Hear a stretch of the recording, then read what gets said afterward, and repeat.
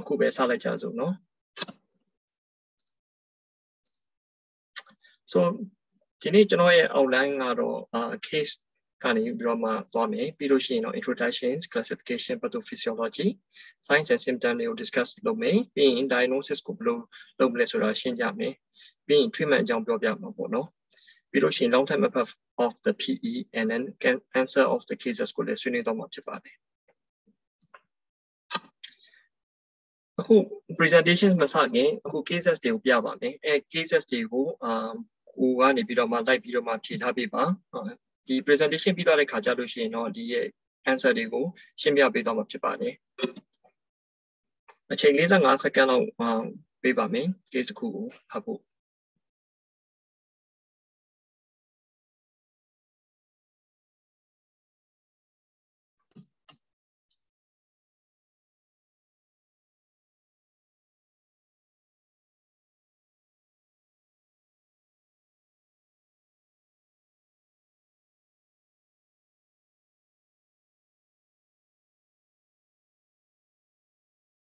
ဟုတ်ကဲ့နောက် case ကိုသွားပါမယ်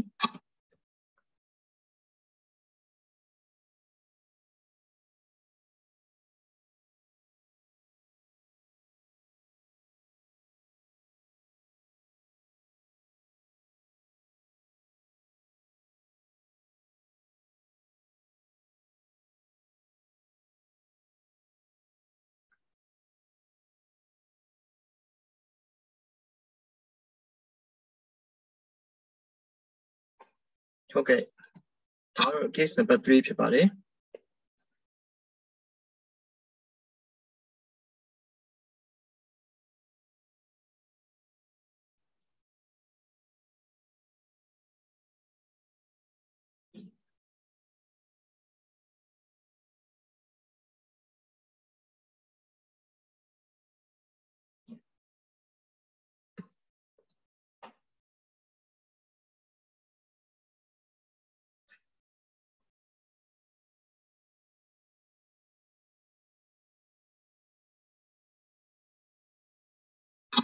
ဟုတ်ကဲ့ case number 4ပါ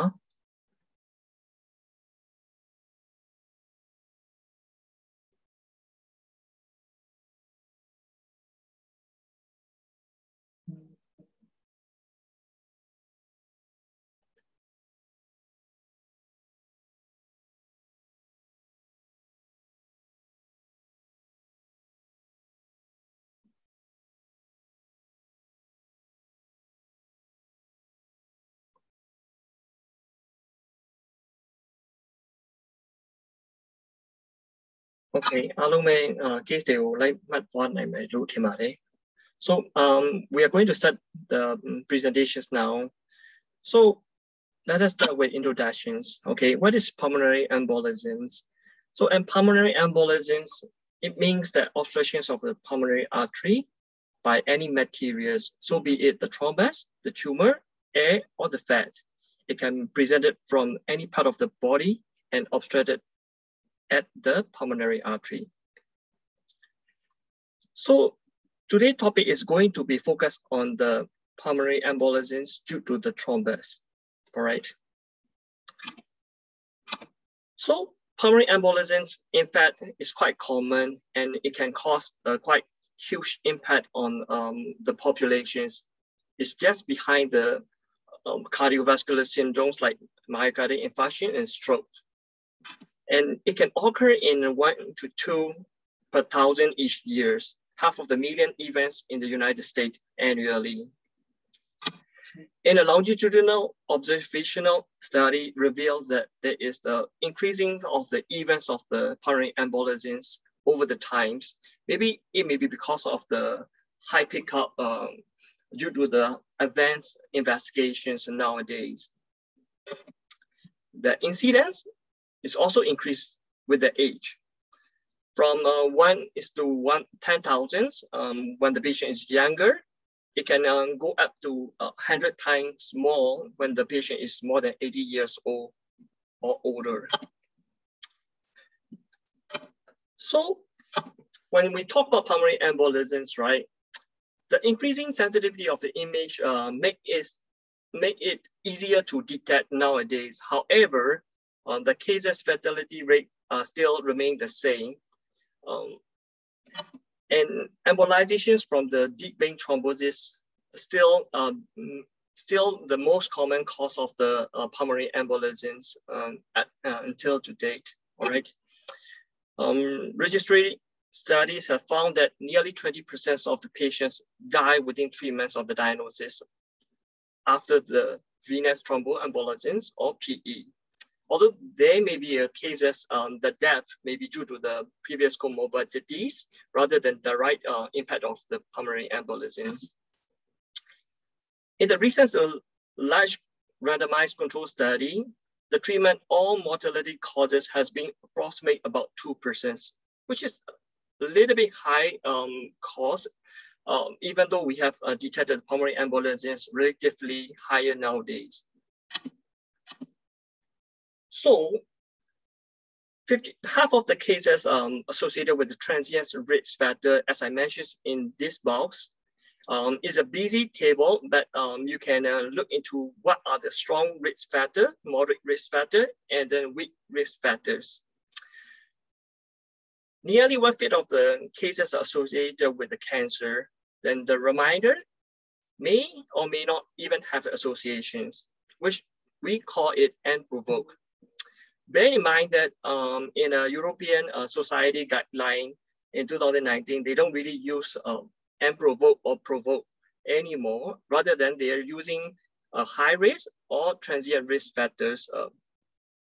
But to me, I still find it that using provoked or unprovoked makes your clinical judgment or in terms of the management helpful, all right? For the classifications, you can either classify into the timing of the symptoms. You can divide it into acute, subacute, and chronic based on the symptoms occur after the pulmonary embolisms occur, all right? In a chronic, it developed into the chronic thromboembolic pulmonary hypertension, which the patients may present with the long-term symptoms, and sometimes we detect those kind of patients in echocardiogram. For me, rather, I prefer these classifications because it has a clinical impact on how you define it will make arrangement of your management. So in a massive or high-risk PE, the patients will be hemodynamically unstable, which means that patients' systolic blood pressures will be lower than 90 or a drop in more than 40 millimeter mercury from the baseline for the period of more than 15 minutes, which is rather short period. And hypotension, which require all these vasoactive agents. And of course, it was not caused by any other causes apart from pulmonary embolism. For the submassive intermediate risk PE, you may be able to identify right ventricular strain without affecting your vitals, okay? For the low risk PE, there is no evidence of the right ventricular strain, and of course, the patient's vital will be stable, all right? So pathogenesis of the PE is similar to the generations of the thrombus. We all know that Virchow's triad includes of the hypercoagulability, vascular damage, and circulatory stasis, which in turn cause the thrombus and travel through the pulmonary artery and obstruct, and then make the patients having symptoms or the signs. For the source, as I mentioned before, most emboli are from lower extremities, mainly from the paroxysmal veins. More than half of the patients who has a PE also have the proximal vein, deep vein thrombosis. 1/3 of the cut vein from distal deep vein thrombosis still can extend it to the proximal vein and can cause the pulmonary PE. Although I mentioned it here, usually the distal isolated cut vein can disappear spontaneously. So what are the determinants of the outcomes? The right ventricular failure is the most important determinant outcome for the PE.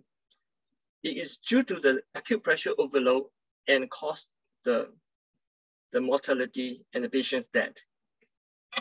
It started with vasoconstriction because of the chemical release from the PE causing pulmonary vascular resistance to be on the high pressures. It in turn causes the pressures back to the right ventricle, and it will expand the right ventricular volume, causing the wall tensions and myocyte stretch. Because of the wall tensions and myocyte stretch, right? It will cause the contractions time of the right ventricles, and it will in turn impact on the septum, which will cause the leftward bowing of the interventricular septums and desynchronize the ventricles. So overall will impact on the left ventricle filling, and it will cause the cardiac output to be dropped, and which result the systemic hypotension and hemodynamically instability. So this is the short diagram that I have presented for the last few slides.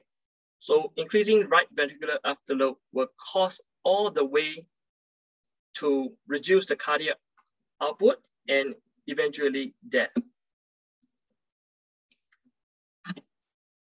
So another factor is infarctions, because the pulmonary emboli will impact on the segment or distally to the segment of the pulmonary artery will cause the pulmonary to be infarct. So it will present with the pruritic chest pain or hemoptysis in this kind of presentations. Another signs and symptoms that we noted is abdominal gas exchange, causing mainly hypoxemia. It is due to because of the mechanical and functional obstructions of the vascular bed, and it will altering the VQ ratios, known as ventilation to perfusion ratios. It also causes inflammations because of the obstructions and direct impact to the surfactant, causing dysfunctions and atelectasis, and further impair the functional of the pulmonary system. So what are the clinical signs and symptoms of the PE? So here, I will mention it in a down sequence of the common presentations. First of all, you will see that patients will have the dyspneas at rest or with the exertions, which most of the patients will have these symptoms. The pruritic chest pain can be present in more than half of the patients. Calf pain or thigh pain can be present. As I mentioned before, 50% of the patients will have simultaneous deep vein thrombosis at the time of the presentations.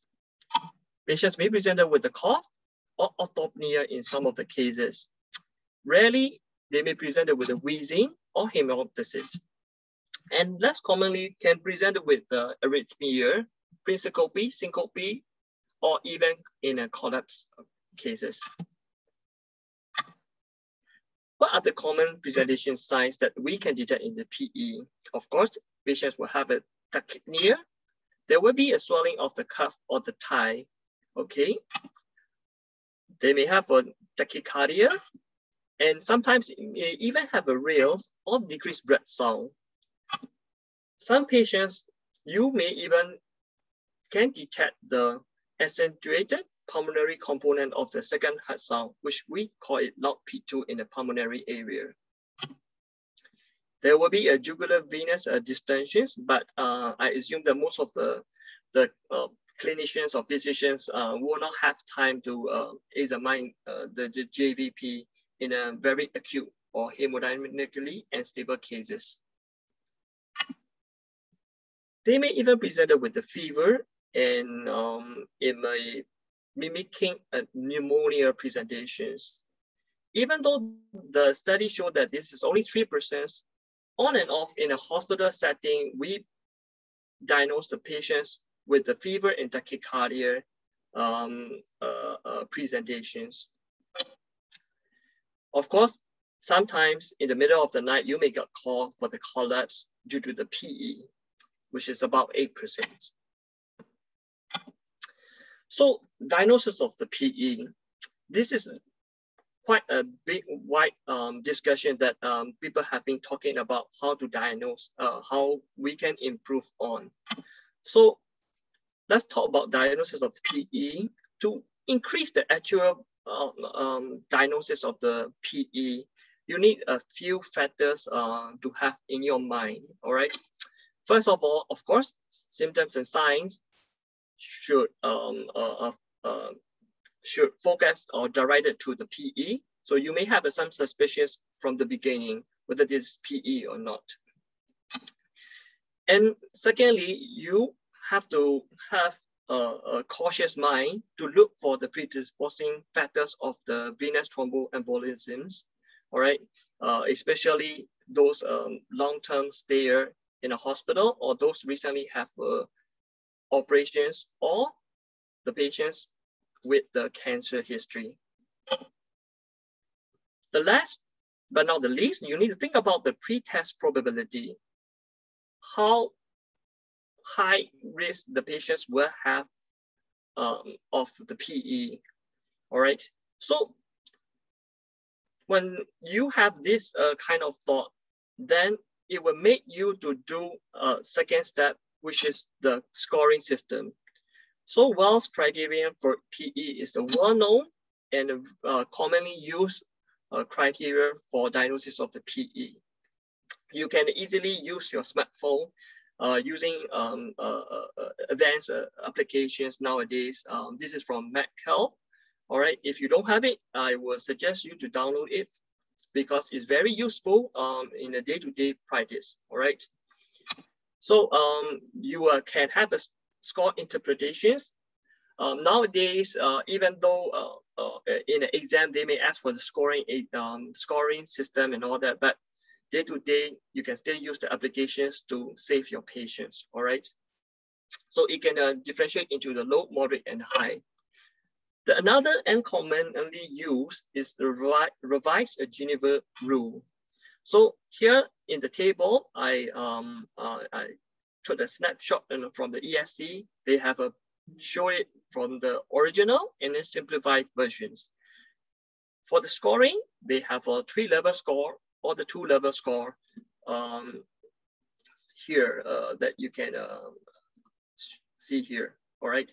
So it will identify whether the patients have a low, intermediate, or high risk of the PE. So this is a comparison of the scoring system that I mentioned, which is a concise table for the criteria. All right. So here comes another scoring, which is to rule out the pulmonary embolisms, which is called pulmonary embolism rule out criteria, PERC. It is mainly to use in the patients with a very low clinical probability of the PE to avoid unnecessary testing for the patients. All right. In a low probability of the pulmonary embolisms criteria, you have to put in on this PRC score, and if the patients fulfill all the criteria that I mentioned here, the 8 criteria, you don't really need to go any further investigations anymore. It was mentioned in a big study of PARCB, which is a multi-center, a prospective observational, and then also mentioned in one proper randomized clinical trial. This is mainly to save when you have the limitations of the investigations or resource. Yeah, but bear in mind that this criteria should be only applied to low probability pulmonary embolism scoring group. All right. So let's move on to the usual laboratory tests that we need to send out, right? Of course, patients should be tested for the full blood count, and then at least renal panel for the serum chemistry to further re-evaluate that whether patients can go for any contrast scan or not. If you have a facility, you should do an arterial blood gas, especially when the patients have a hypoxemia. You can do a BNB troponin for the scoring, which I will mention later, all right? So D-dimer, of course, when you fit into the criteria, when you want to rule out the patients of the pulmonary embolism, you should do a D-dimer. And then, of course, should do a baseline ECG and then chest X-ray. This is a very typical features of the pulmonary embolism's ECGs. Here you can see that there is a S1 Q3 T3 signs, which is relatively rare. And then also note that there is a right bundle branch block, which you can see there is a tall R with an M kind of shape in a V1 and V2. Surprisingly, in this ECG, you don't see sinus tachycardia. Most of the patients were presented with the tachycardia in the ECG, plus minus with the T-wave inversions most of the time. For the chest X-ray, you can diagnose the PE, although this is very, very rare. For myself, I have not seen the these signs. I have studied the literatures and note that there is the Hampton's harm, which you can diagnose in pulmonary embolism. In my experience during all these practicing years, I only have seen the wet-shaped hypovolemic signs or wet-shaped infarctions on the chest X-ray. All right, but just to share the knowledge with all the audience, I have downloaded this chest X-ray. All right, for the sharing. So this is another sign of the Hampton's harm, which is like a shallow heart-shaped opacity, mainly in the peripheral of the lungs. All right. So now we go on to the D-dimer testing. All right. Yes, we all know that D-dimer has a very high sensitivity, roughly about more than 95%, but only when you use the ELISA-derived assay. It means that high sensitivity doesn't really interpret into a specificity. D-dimer is not specific at all. It can present it in many inflammations or inflammatory causes. So in the D-dimer testing, every hospital or even in the countries, they use a different kind of assay method. Usually the cutoff is 500 microgram. But now more and more evidence have saying that if the patient is more than 50 years old, you should even adjust the D-dimer result by multiplying with 10 microgram per liter to the age. All right. Using the age adjusted will prevent unnecessary testing in this group without any additional false negative findings. However, this is also a class 2A or B evidence, which means that it gives you considerations, and then this conclusion is made from the single RCT or large non-randomized control trial. So whether should we use the higher cutoff when the patient's probability is low or not? Also, there is some study have mentioned that when the patients have low probability with D-dimer not raising very high, should be able to rule out the PE. But this is also another not a very strong suggestions, and it means that it's about the class 2A evidence in ESC. So another thing that we commonly use mainly in private clinic settings, which they use a point of care D-dimer assay, is a lower sensitivity and it can have a higher negative predictive value. So we need to have a sense that where this D-dimer has been tested, all right? And what kind of test that the patients was taken. After the D-dimer, of course, we move on to the CT pulmonary angiogram. Usually, when we order the pulmonary angiography, is because patients have intermediate or high risk of the PE. We don't really do D-dimer and then CTPA altogether. However, I have to admit that in A&E department, whenever they take the blood, they will just take the D-dimer when they suspicious of the PE. But I think it will depend on country to country when the results is not really limited, all right? So this is the method of the choice at this moment. You can visualize the pulmonary artery through the subsegment level. It has the very thinnest cut, all right? You can see a very good optimal image quality if the patients can lie still, all right? And also can hold the breath. But most of the patients may have a breathlessness, so it's a little bit difficult, but most of the time, CTPA should be able to detect the PE, all right? Of course, as I mentioned, that why we do at least a renal panel or renal function test is because CTPA has the contrast, which can affect your the patient's kidney functions further if they have a previous kidney disease. So it is relatively contraindicated when the kidney disease is about stage 4 or 5.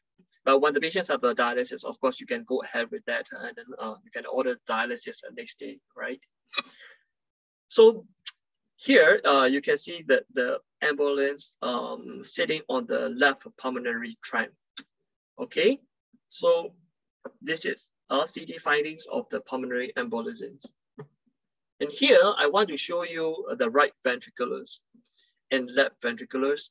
You can see that the right ventricular is roughly almost the same or even bigger than the left ventricles, which show that this is a right ventricular strain, okay? And then the subtle deviations that you can see is left inward, okay?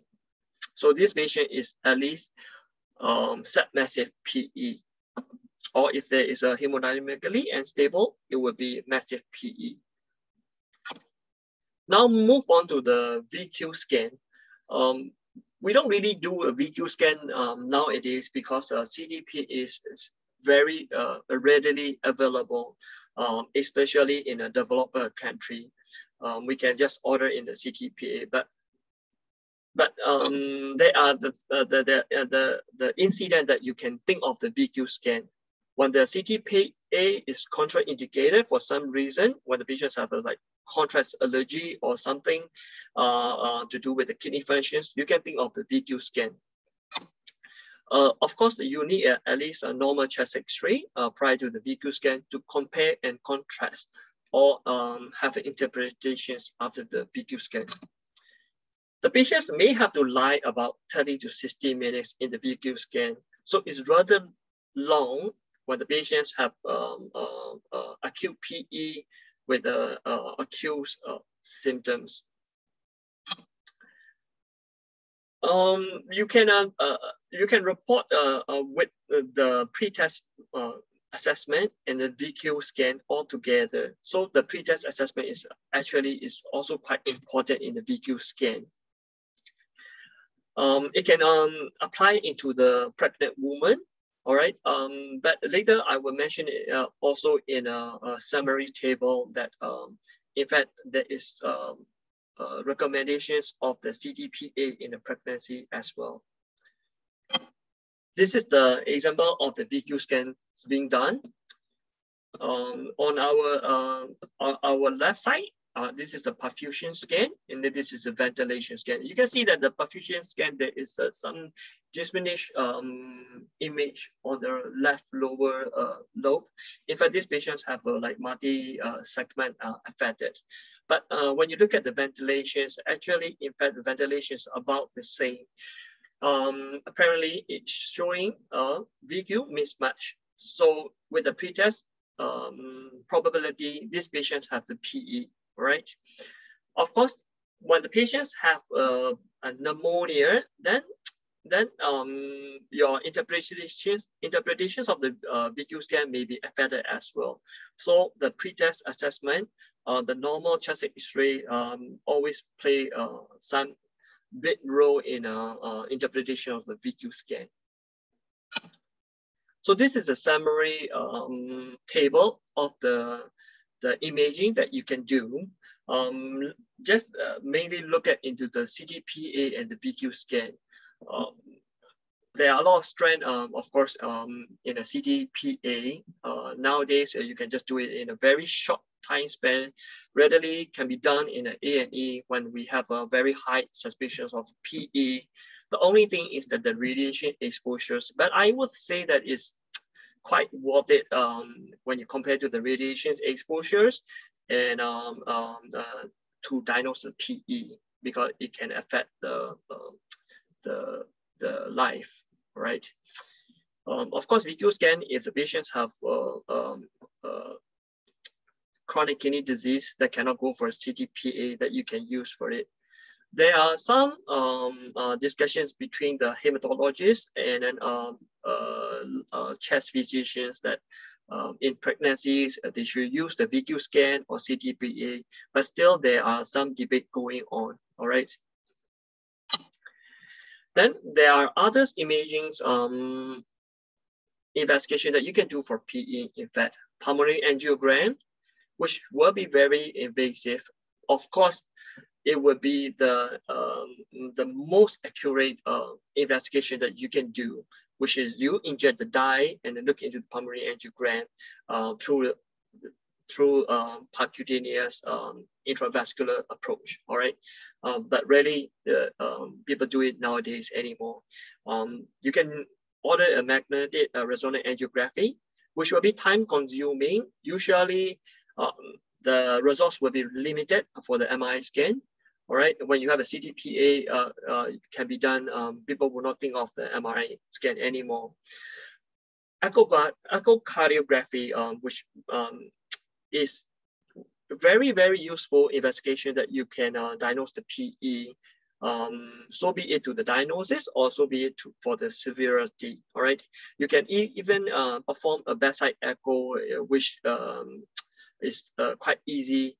And then if you know, all right, you can see the right ventricular strain, subtle deviations from the echocardiogram, all right?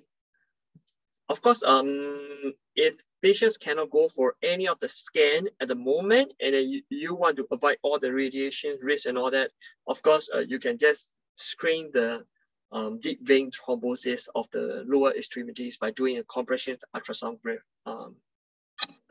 So this is the images of the right ventricular strain, how you look at it. This is the parasternal long axis view. In that view, you can see the right ventricular will be bigger, all right, when you're using the echo in a cardio window, all right. Then usually I will use the long axis and I will move on to the four-chamber view from, pointing from the apical, which you can compare and contrast between the right ventricular and left ventricular volume and movement of the septum.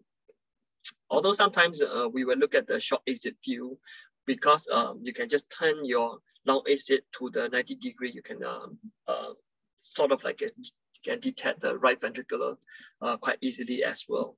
All right.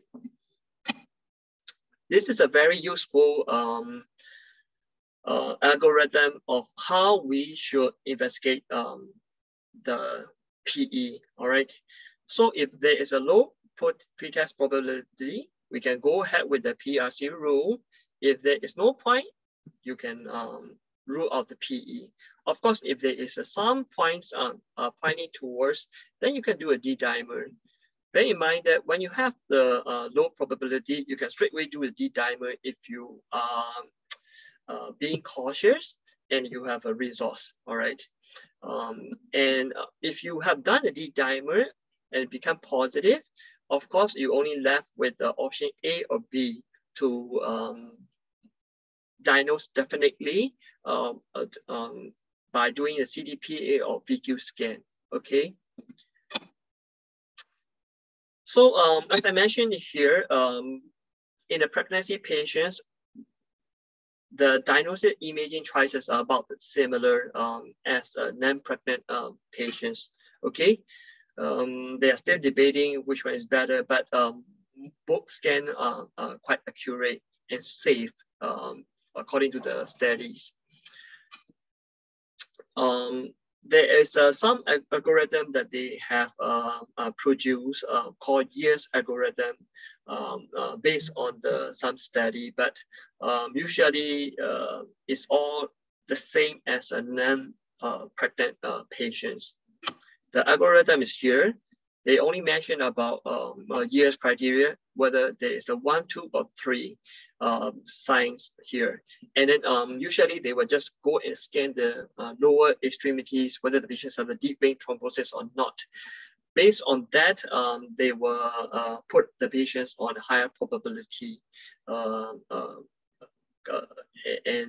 they will go ahead with the further scanning.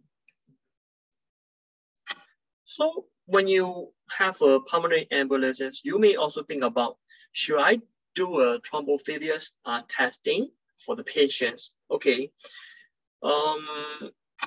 still controversy, okay? Considerable controversy remains around because it does not alter your management, okay, at the point of the time.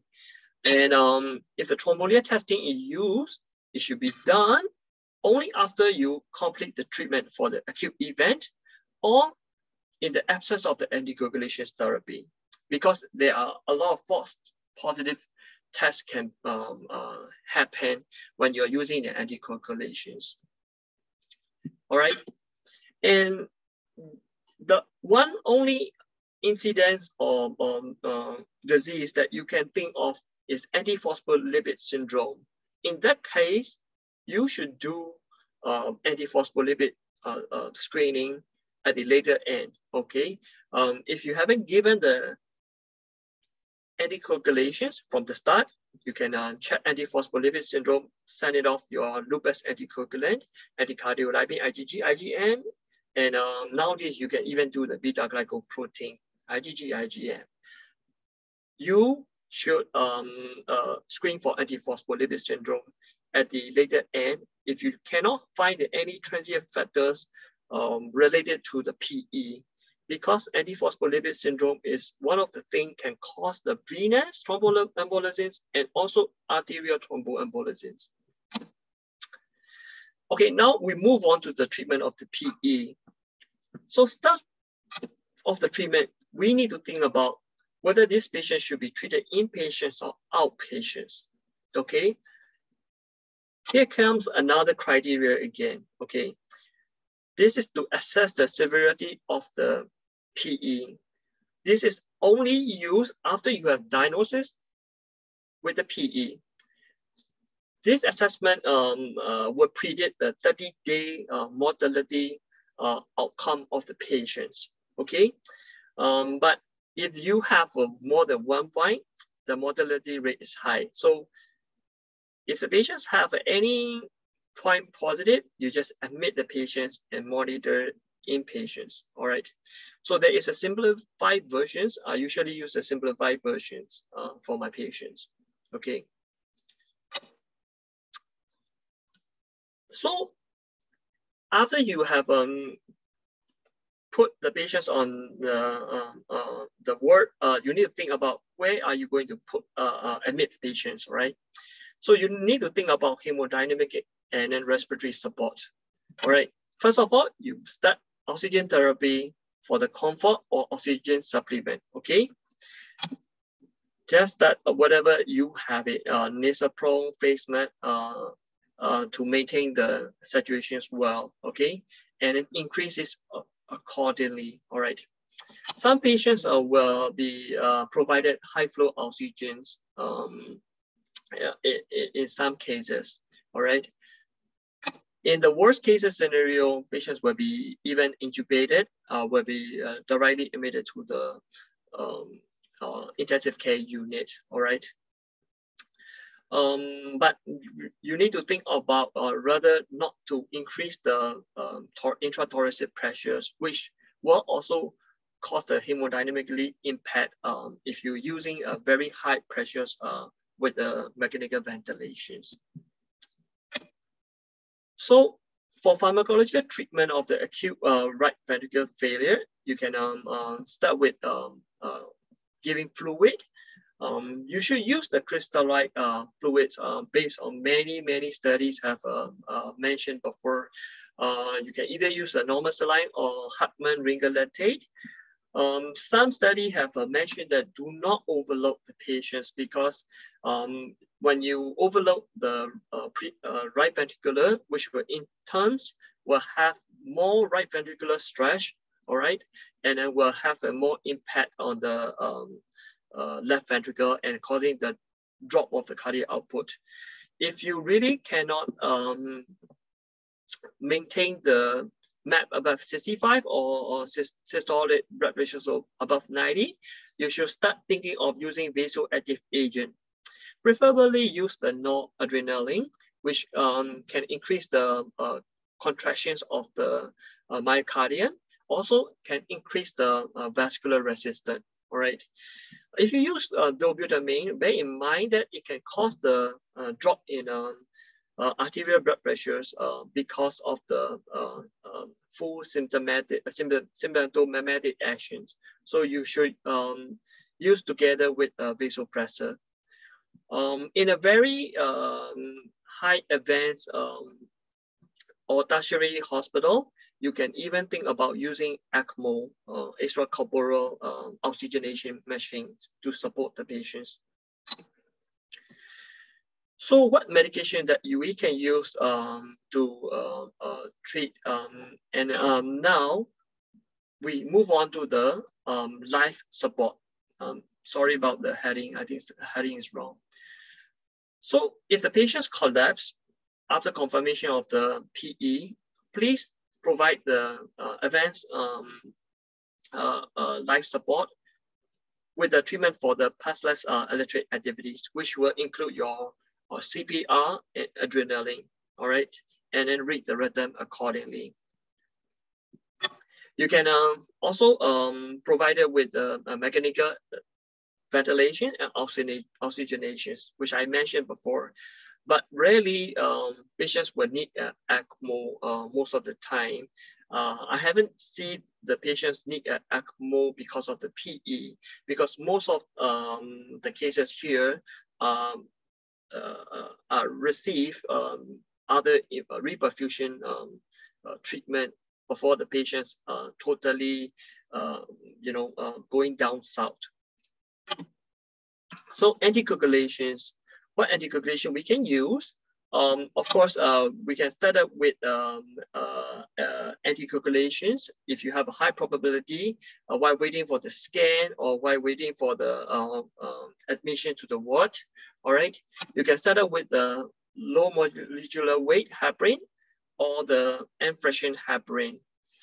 Usually, if the patient is not very stable, I tend to use the enfresion heparin because we can stop it at any time.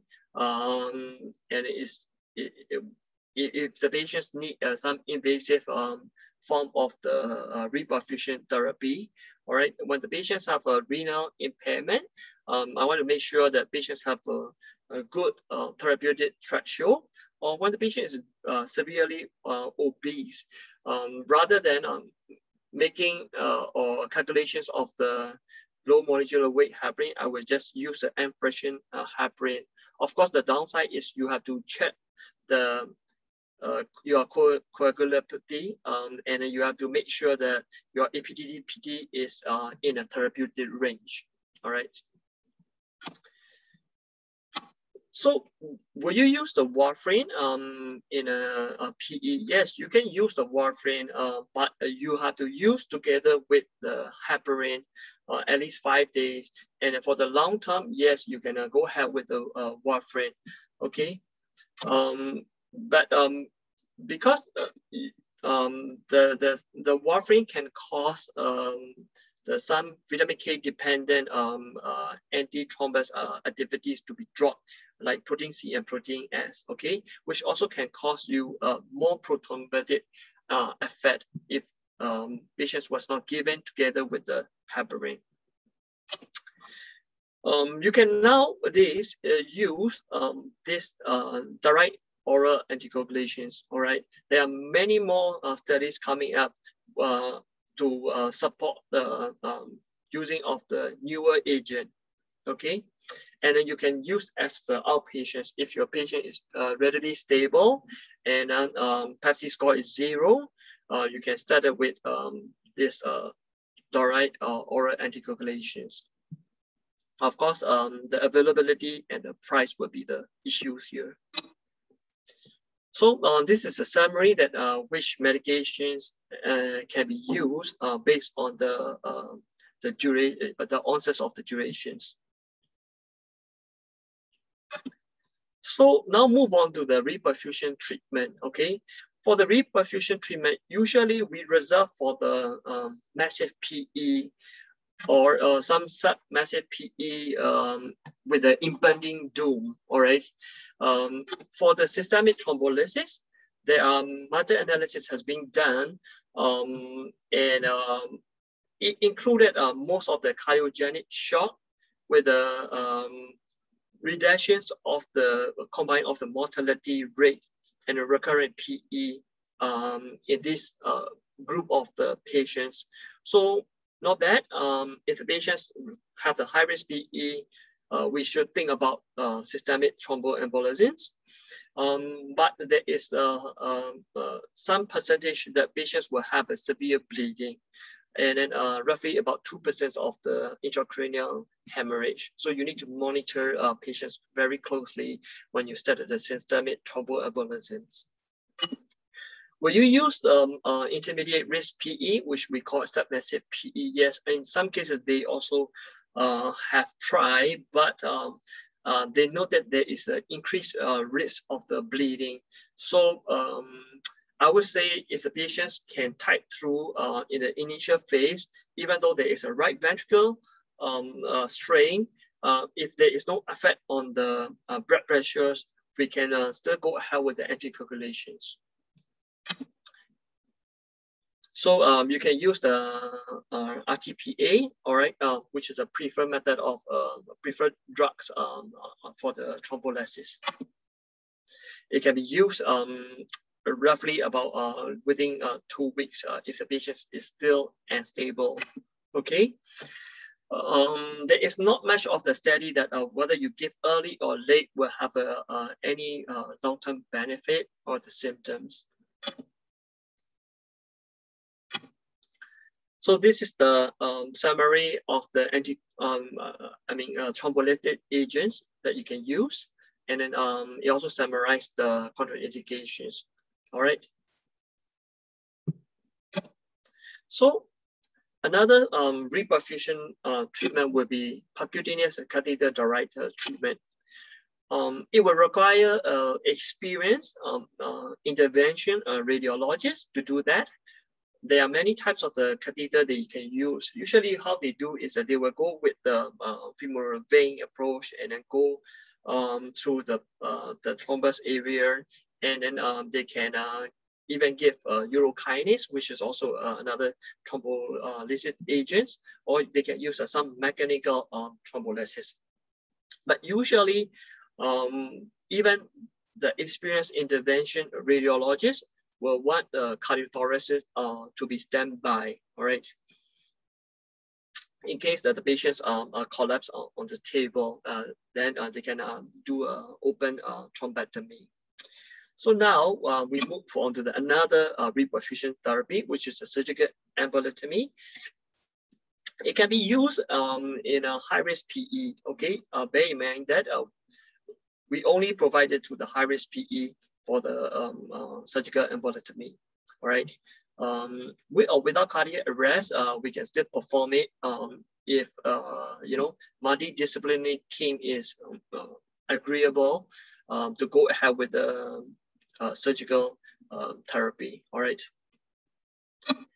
Of course, a multidisciplinary team is essential treating acute PE, especially if the hospital or the care center is well equipped. The multidisciplinary team, including, you know, vascular medicine, cardiothoracic, or the critical care physicians should all discuss together for the more aggressive treatment. Even for the secondary hospital, they should have some contact with this pulmonary embolisms multidisciplinary team would be better, so that the patients can be timely transferred to the center that can provide advanced care. All right. So this is something to think about it in the future if the survey is not set up yet. So let's say if you cannot give any kind of the treatment because of the contraindications of the patients, like having bleeding actively, or maybe because a patient is old, frail, cannot go for the procedure, you can think of a vena cava filter. It does not really treat the PE. However, it can minimize the thromboembolisms from the lower extremities. Most of the time, they put it for the temporary use. When they are waiting for the definite anticoagulation treatment to be given, in those cases who just went for the surgical treatment and then afraid of bleeding, or the patients have some septic shock with the DIVC, concomitant PE, then they may think about using the filter first, and after that they will take it out in a few months time. Usually it's 3 months and beyond. And in some rare cases, yes, we do put the filters long-term for those cancer patients with a poor prognosis, and then may not be fit for receiving any anticoagulations. All right. So these will be performed by the intervention radiologist. So this is another summary which I have mentioned. So you just think about whether the patient is stable or not. If stable, yes, you go into this flow. If not stable, yes, just go ahead with advanced therapy, aggressive therapy. All right. If not, you can just monitor the patients in a close monitoring system. Okay. So as I mentioned it here, nowadays there are a lot of papers also focusing on direct oral anticoagulations for the cancer patients with PE, because previously only heparin is useful and then have benefit, but this is very troublesome because you need to have a person to caregiver to inject the daily heparin doses, and it's not ideal, all right? But bear in mind that only in a GI or urothelial tumor or high risk of the bleeding, then you should not use the direct oral anticoagulations, okay? There will be more and more people will come up regards to the DOAC using in a cancer with PE. Yes, what about this special populations with the pregnancy, all right? So you can use the heparin because during the pregnancy, heparin do not cross the placenta, all right? So this is the safest, all right? And multidisciplinary team is usually needed in the times of the delivery, all right, for having a close monitoring and switching of the short durations anticoagulation. So usually have to work with multidisciplinary team, okay, at the time of the delivery. So when we start to give the anticoagulations, right, how long do you need to give? Now it's also back to the what are the risks that could cause the pulmonary embolisms, all right? Whether there is a transient risk factor or there is no risk factor at all, and then PE just happen out of nowhere, okay? So usually you can give 3 months if there is the factors that you think it caused the PE, like surgery, immobility, all right? But if there is no causes, you may even give indefinitely. And along the way, you may have to discuss with the patients what rather they want to continue or not, all right? What will happen after patients have a PE or the untreated PE, all right? They will have this post-pulmonary embolism syndrome because of effect on the cardiopulmonary symptoms, all right? In some patients, it results into chronic thromboembolic pulmonary hypertension. This is a rather quite a bad outcome as well, because in the end, cardiothoracic surgeons have to perform surgeries on them to relieve the pulmonary vascular pressures, okay? High pulmonary vascular pressure is in fact have a lot of impact on the patient's morbidity and then quality of the life, all right? But usually it will be managed between the chest physicians and the cardiologists and then cardiothoracic surgeons all together, all right? It will also affect the psychological impact in the quality of the life. Most of the patients will be, anxious, and most of the time, if they even feel breathless, they may think about whether they have a recurrence or not.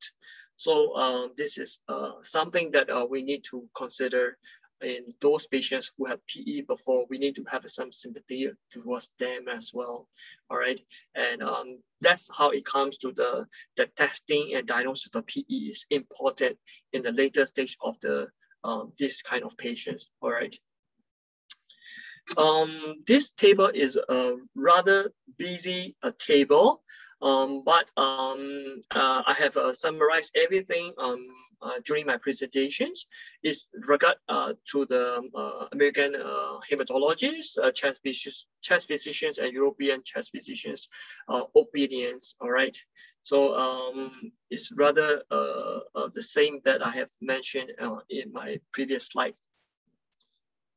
Okay.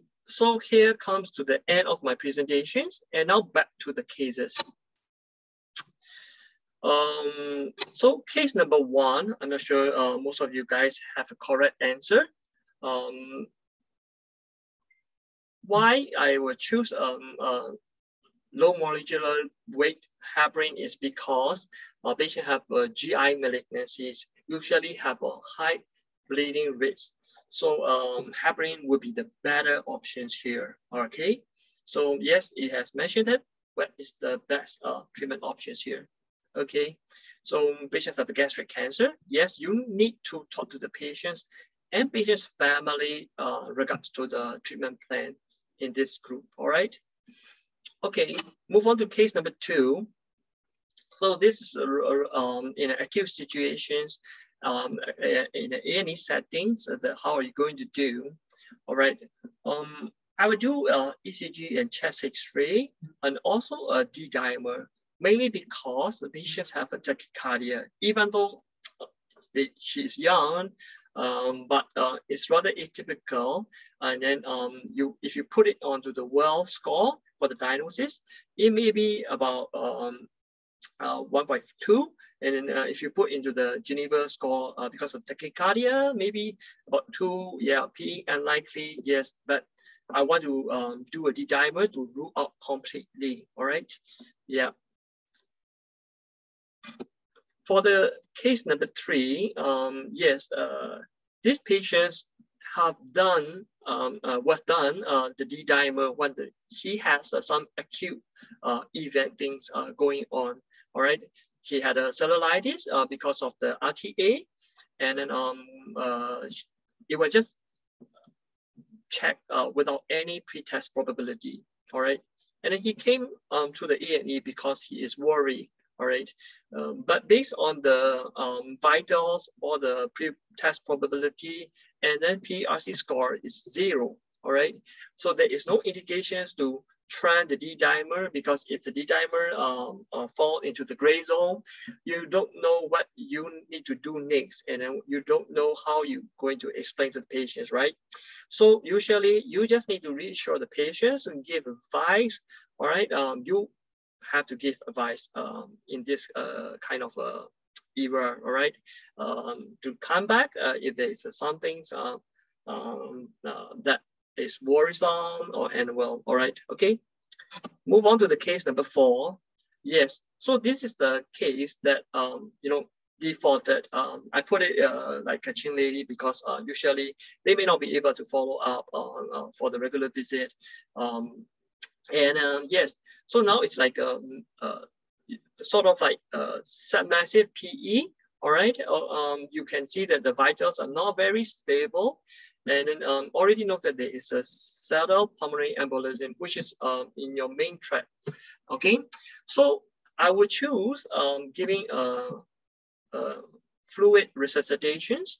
Yes, you will have to give anticoagulations and oxygen supplement because there is a desaturations, all right? Then you need to admit to at least to the high dependency unit, all right? Please do not ever admit this kind of this group of patients to the general ward, because the monitoring will be suboptimal. There won't be intra-arterial blood pressures monitoring. All right, so you need to have this kind of high cautious to admit to the high dependency. Of course, patients don't need to be intubated at this moment. Okay, you need to wait and see. Just need to be a little bit patient. Okay.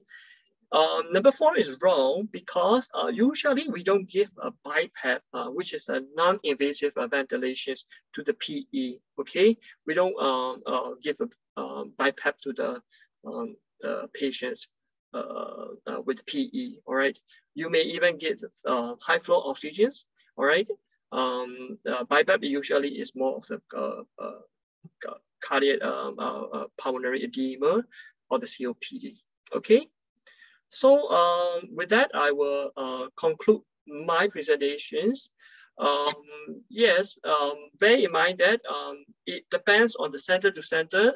It also depends on what results you have.